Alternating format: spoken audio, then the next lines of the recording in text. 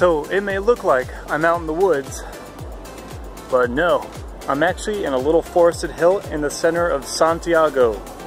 And I'm climbing to the top to try and get a good view of the cityscape. Every landscape photographer needs a cityscape.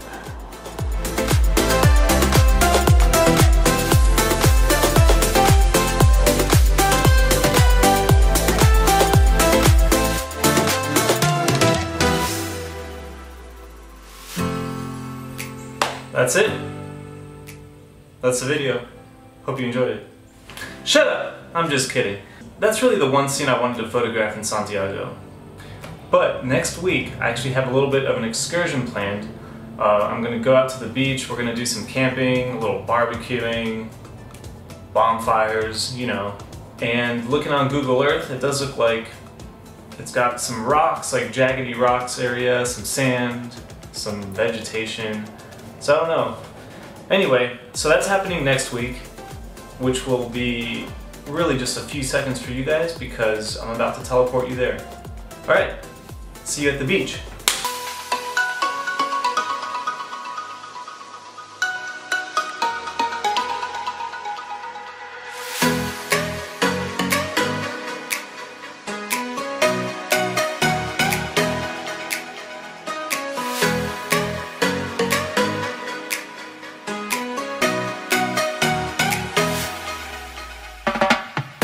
So I'm here at this beach.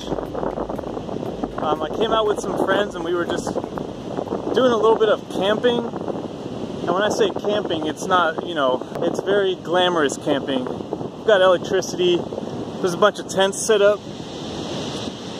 Can't see them, but they're behind me. But this beach right here has some awesome, beautiful rocks. So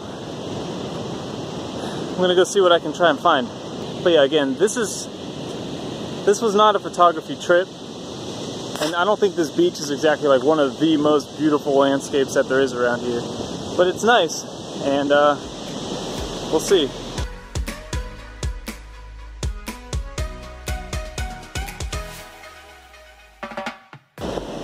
So I just tried and failed pretty hard. Trying to get a nice little like shot of the rocks, moving water, just didn't work. So I did come to this area earlier today. There's just these huge rocks and the waves are just pounding against them. And it's a super awesome landscape.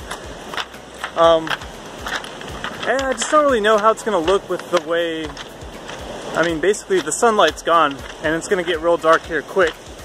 I'm thinking black and white for now, just because the rocks are so black. The water is so foamy and white. So I think there's a lot of good just contrast there. And other than that though, there's no color.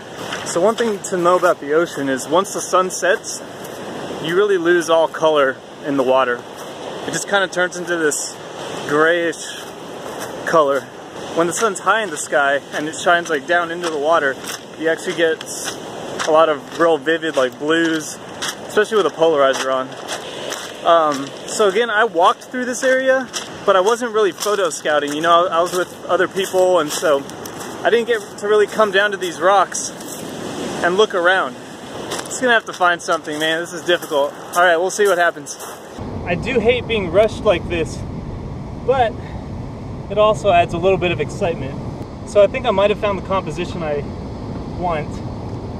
Just gotta get a polarizer out. Yeah, it's basically just gonna be some rocks and some white crashing water. So it is definitely getting almost too dark to make a video now, but I have a long exposure going here. It's gonna be about 50 seconds. It's all these rocks, and then there's kind of like that nice cool rock that's way out there. It's actually gonna need to be a little bit longer for the foreground. So this is gonna be definitely an exposure stack. Oh man. I mean, what a very rushed and not relaxing photo shoot, but I actually think this image might have some potential. It might be okay.